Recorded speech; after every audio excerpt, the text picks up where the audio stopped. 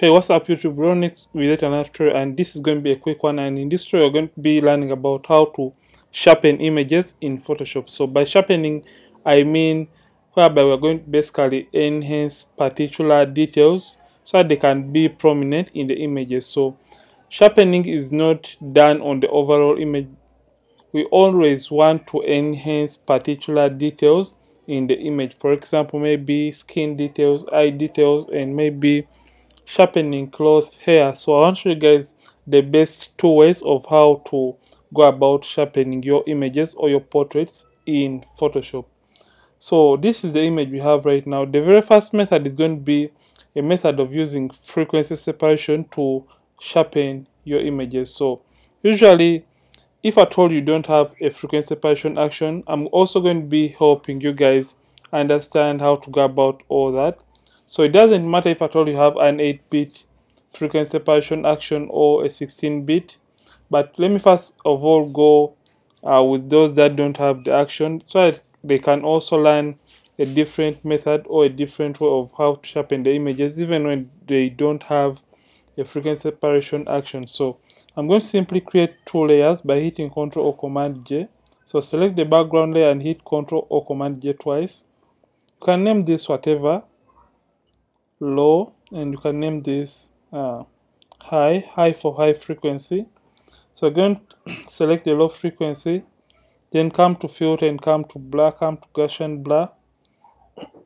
Now for this case, we only want to blur out or remove textures from this image. So for this case, I'm just going to move this slider to a point where I'm starting to lose out on the skin details of the image. So I'm going to go with around 8.2. So it is actually going to determine the image. So come and select the high frequency and activate it.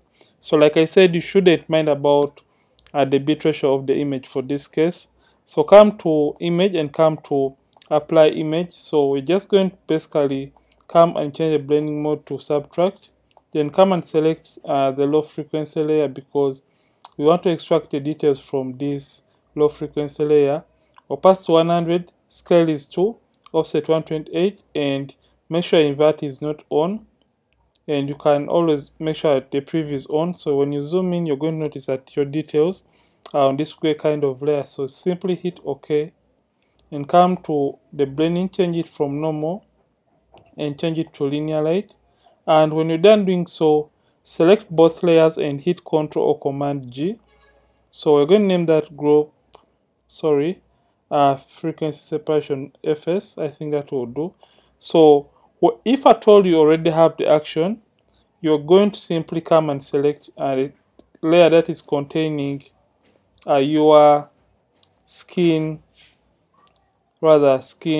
textures or the textures for your image, and for this case that is the high frequency layer, and you can simply hit duplicate it by simply dragging it to this new layer icon, or you can simply select it and hit Ctrl or Command J on the keyboard and it is going to enhance the details, but this kind of looks off. So when you do this, always make sure you come to the opacity slider and reduce on the opacity of the details or the detail layer in the images. So if at all I am to zoom in to this image, show you guys the before and after for this image, you can notice that we still have the details in this image. So if at all we want the effect to be applied on only maybe the skin and maybe some facial structures like the eyes, and we don't want to sharpen other areas like the hair,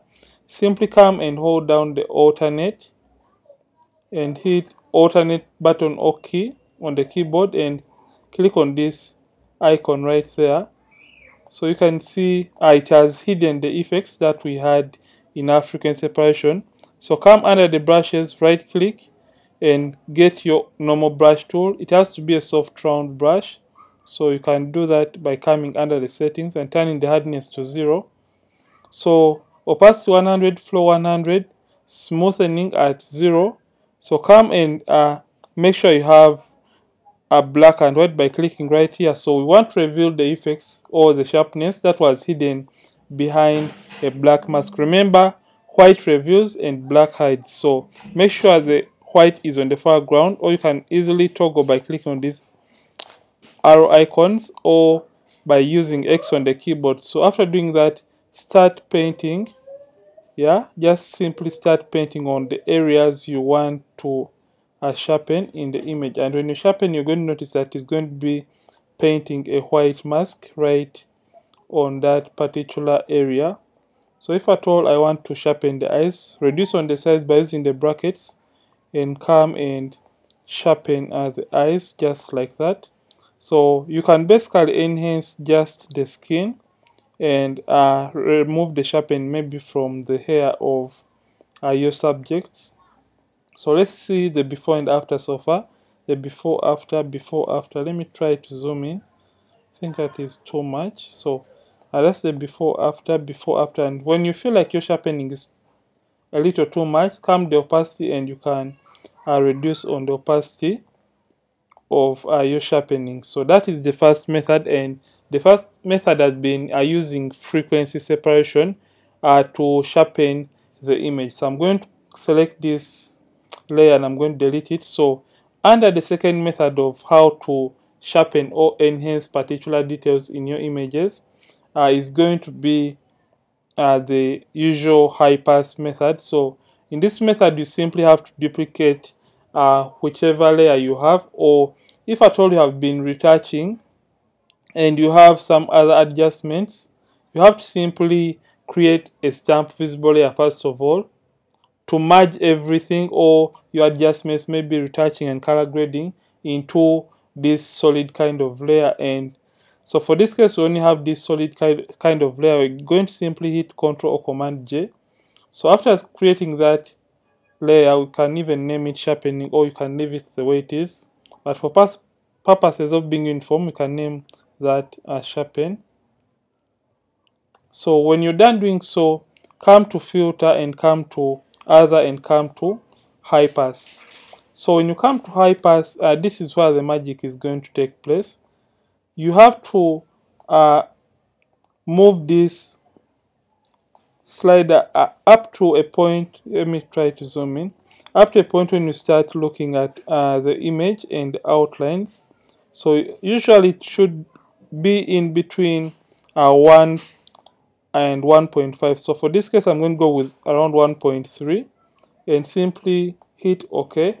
So after doing so, we are going to simply come to the blending mode and change it from normal, and we're going to be using vivid light for this case. You can see the before and after. We have already enhanced the overall details, but we have basically sharpened the overall image, and we don't want it to affect the overall image. So what we're going to do, you're going to come right here and you're going to hold down the alternate key and click on this layer mask icon to hide the effect from the overall image. Then come under the brushes, make sure white is on top. The settings for the brush is opacity 100, flow 100%, smoothing at 0, and you're going to simply paint over the areas you want to sharpen in the image. So for this case, I just want to enhance the details of the skin like that. I hope you're seeing what I am doing. So when you're painting, you're going to notice that everywhere you paint, you're going to be applying a white color in that particular area. So if at all I turn this on and off, you can see that those particular areas I've painted have gotten to be sharp, and the details have been enhanced even more. And then when you feel like it is too much, or you want to delete sharpening from a particular area, simply come and change and get black on top, and you can erase the sharpening from particular areas of the image. So this, my friend, is the best way of how to sharpen your images in Photoshop in a non-destructive way. And if at all you love this tutorial, don't forget to like this video and don't forget to subscribe to this channel if at all you are watching from this channel for the very first time. Ronnix from RonnixPhotography, and I'll see you in yet another one. Don't forget to keep practicing and keep creating.